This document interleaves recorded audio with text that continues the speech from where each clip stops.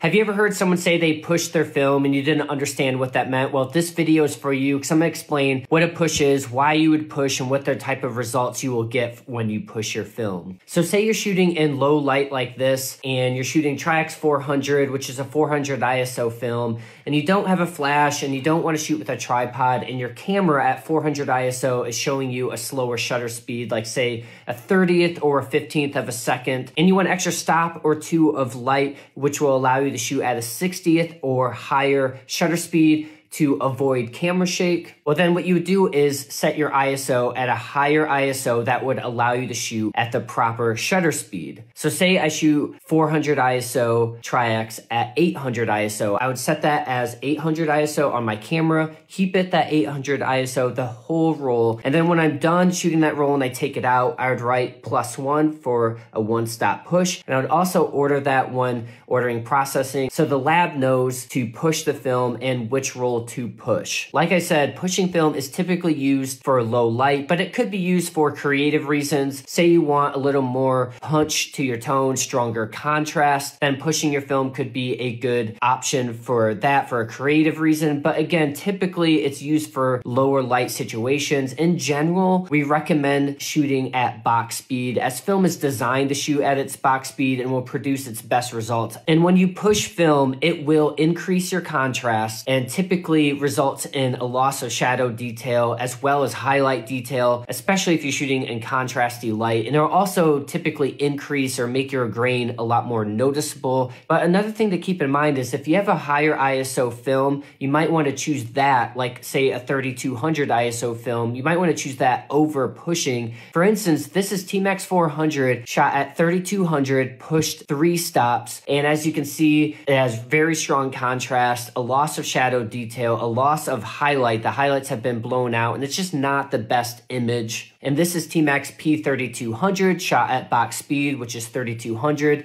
There's a lot more shadow detail, better detail in the highlights, and it's just a better looking image. So it was a better choice to go with a 3200 box speed film over pushing a 400 ISO film to 3200. And then that way you can just save your 400 ISO film for brighter light. If you're planning on pushing film, be sure to screenshot this, as it is a chart that shows you the box speed and depending on which ISO you shot it at, what stop you should push or pull it. And if you want to learn more about pushing and pulling film, be sure to check out TheDarkroom.com because we have a thorough blog that talks about it, shows examples and why you might push or pull film. And if you have any other questions, leave a comment below or send me a message. I would love to help.